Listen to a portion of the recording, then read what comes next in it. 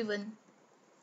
This is for 11th standard students and we are starting from first unit, the living organism. In that first chapter is the living world and this is the part first video of introduction. So, let's start of your lesson. This lesson is about all the living world and in this chapter we will complete the following topics. First, we will see the introduction, then we will see that what is the living. After the what is living, we will see about the diversity in the living world, which is the unit, first unit of your 11th standard, which is useful for NEET also and board exam also, that diversity in the living world. Then we will study about the taxonomic categories and the taxonomical aids. So let's start with the introduction of this chapter. First, introduction. When we look at the living world, we see a lot of variety. There are millions of plants and animals, and there are some which still remain unknown for the scientists also, and research is still going on for such plants and animals.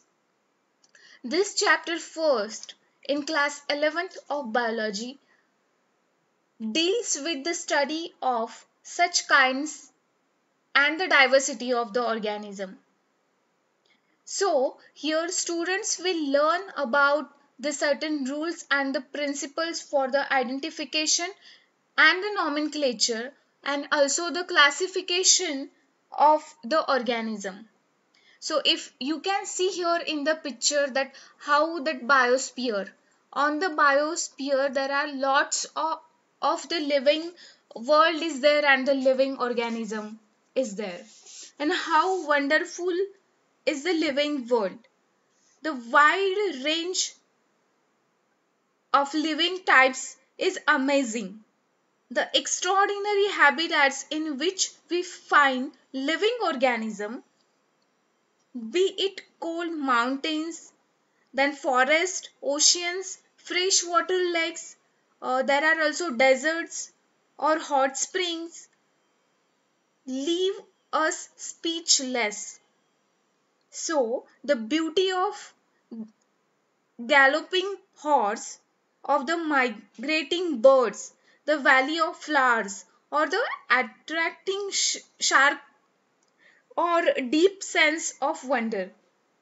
The ecological conflict and the cooperation among the members of a population and among the population of a community, or even in the molecular traffic inside a cell, make us deeply reflect on what indeed is life. This question has two implicit questions within it. The first is what is a technical one and six answer to what living is as opposed to the non-living. And the second is the philosophical one and six answer to what the purpose of life is. So we shall not attempt answering the second question. So in this lesson we will try to reflect on what is living. So the life is very unique, complex organization of molecules that express itself through the chemical reactions which lead to the growth, development, adaptations and the reproductions. These are all the unique characteristics of the living organism. These characteristics are not for the non-living organism.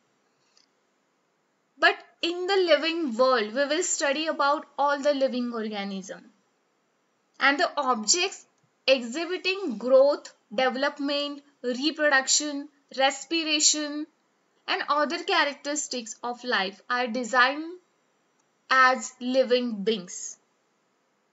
So, next question, what is living? Actually, when we try to define living, we conventionally look for the distinct characteristics which is exhibited by the living organism. Like you can see here what are the characteristics of the living things. Like they have the growth, which is the unique characteristics of the living. In the non-living things like your rocks, let's take the example of rocks. In the rocks there is a no growth, no reproduction, no ability to sense. So growth and development is the unique characteristics of the living organism. Next, respond to the environment. Obviously, only the living things are able to respond to the environment. Then the different levels of the organization. This is also the unique characteristics of the living world. The all living world is made up of the cells, you know that, and you will study in the further lessons of the 11th chapter that what is cell, how the organisms are made up of with the cells. Then second characters is the reproduction, which is also the unique characteristics of the living organism, which is not found in the non-living things. So such type of unique characteristics of the living organism we will study here in the first chapter, living world. So keep watching this video and wait for the part second video. Thank you.